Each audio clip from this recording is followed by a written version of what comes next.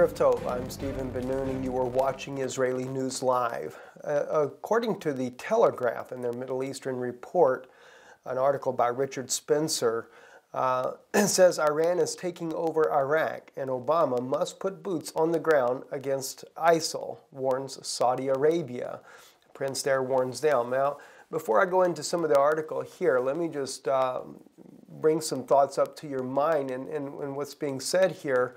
We've also had private confirmation from inside the military that that the U.S. is already planning on sending troops. There are troops on high alert for deployment to the Middle East. Some people believe that's for the sake of Israel, and of course, naturally, in the outcome or the interim, it is definitely going to be for the protection of Israel. But it's also been very obvious to us, as we've reported over the last month or so here, how Iran's influence has been everywhere. It's been in Lebanon with Hezbollah. It's been with Syria. We already know that it's with Syria. Russia is a great ally of Iran and has increased military ties with them. They've also released new types of missiles and capabilities that they have. And they are very much actively preparing for a war against the United States, including developing their own cruise missiles from, of course, the Russian S-200 cruise missile in order to sink American aircraft carriers. And they know that this is a big issue that they have to deal with, and this is one reason why it seems quite obvious that Iran wants to also take over Iraq. And of course, they were part of the coalition in fighting ISIS in Iraq as well.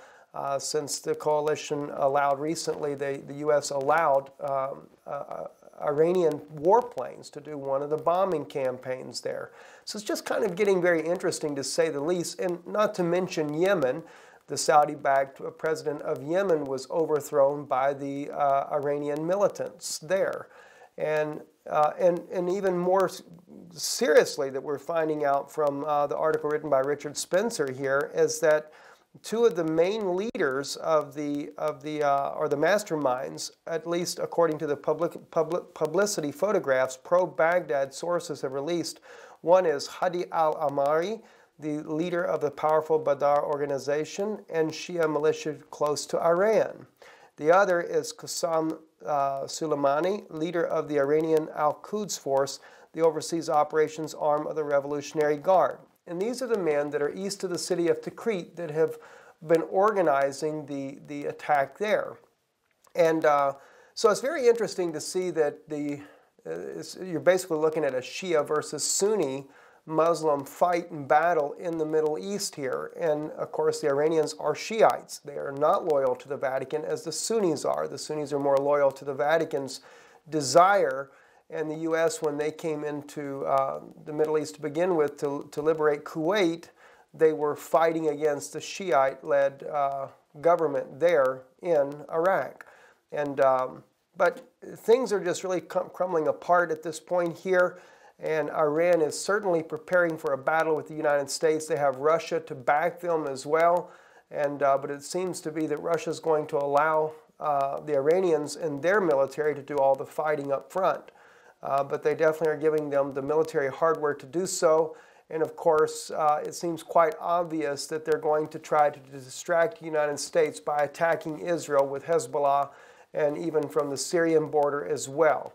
And of course, they've taken over Yemen, which also would control the Gulf of Aqaba, which would make it harder for Israel's military to move in and out of the Gulf of Aqaba if Iran has control of Yemen. Now, the Saudi prince has noted that this has become a very serious situation. And so let me read to you a little bit of the article here by Richard Spencer. He says, Saudi Arabia became the second key American ally in the Middle East to demand President Barack Obama change tack towards Iran on Thursday, as it called for U.S.-led coalition boots on the ground to fight ISIL. He says here that Prince Saudi Al-Faisal, the Saudi foreign minister, told John Kerry, the U.S. Secretary of State, that he risked allowing Iran to take over Iraq, echoing Israel's recent concerns over the White House policy towards Tehran. The United States and its coalition allies are attacking Islamic State of Iraq and the Levant ISIL is, in parentheses, positioned from the air both Syria and Iraq, but refusing to send troops. As a result, outside Kurdish areas, the offensive in both countries is heavily influenced by Iran and its proxy Shia militants such as Hezbollah. This has raised serious concerns in Saudi Arabia, Iran's Sunni rival, for Middle East dominance.